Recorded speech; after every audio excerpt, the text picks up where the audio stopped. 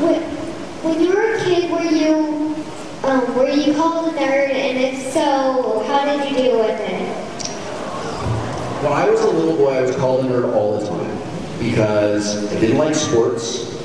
I loved to read. I liked math and science. I thought school was really cool. And it hurt a lot because it's never okay when a person makes fun of you for something like you didn't choose. You know, we don't choose to be nerds. We can't help it that we like these things, and we shouldn't apologize for liking these things.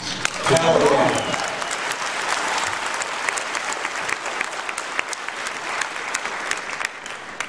I wish that I could tell you that there is a really easy way to just not care, but the truth is it hurts. But here's the thing that you might be able to understand. As a matter of fact, I'm confident you'll be able to understand this because you asked this question. When a person makes fun of you, when a person is cruel to you, it has nothing to do with you. It's not about what you said. It's not about what you did. It's not about what you love. It's about them feeling bad about themselves. They feel sad. They don't get positive attention from their parents. They don't feel as smart as you. They don't understand the things that you understand.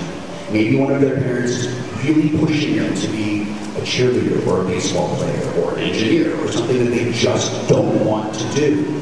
So they take that out on you because they can't go and be mean to the person who's actually hurting them.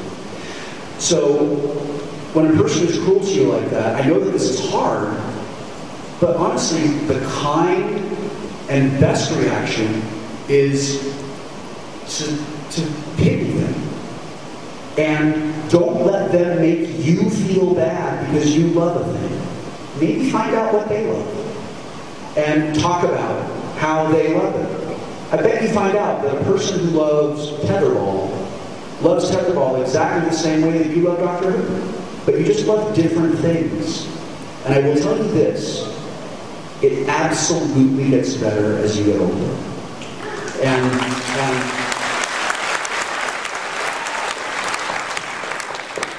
I know it's really hard when you're in school and you're surrounded by the same 400 people a day that pick on you and make you feel bad about yourself.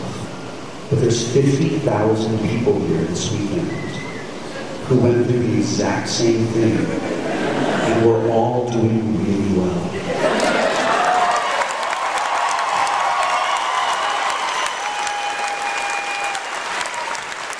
Don't you ever let a person make you feel bad because you love something they decided is only for nerds.